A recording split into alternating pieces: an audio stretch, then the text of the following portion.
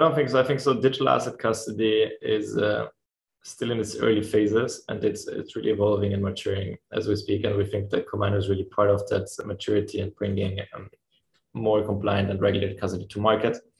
A lot of what you've mentioned you can do, and you can also do in a potentially more efficient manner.